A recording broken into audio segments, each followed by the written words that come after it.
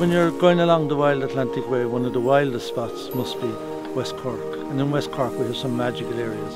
One of them being this where we are, it's Lough. People in West Cork see Lough as a bit of a treasure. We don't talk too much about it. When we do talk about it, we sing its praises.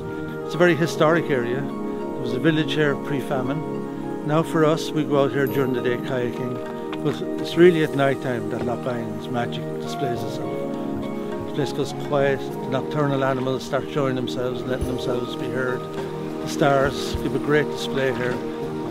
4,000 years ago this was a freshwater lake. Then the seas rose, came in over a lip, and now it's a saltwater lake. It became Europe's first marine reserve.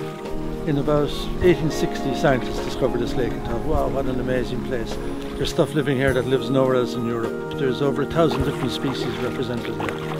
Later on, when it gets really dark, we have the bioluminescence, or the phosphorescence. It's all over the seas, all over the Atlantic. But in Lough, because it's so still and such a remote area, that it seems to be jumping out of it. The whole lake is quite deep. It's about 25 metres is the average depth.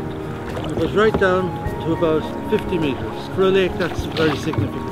And it's the most southern fjord in Europe, and it's fed by the Gulf Stream. That's one of the reasons it's got so many exotic species here. Kayaks just drift along the lake as if you're on black sky. It's just so beautiful. So for kayaking, this is probably my favourite place in the world.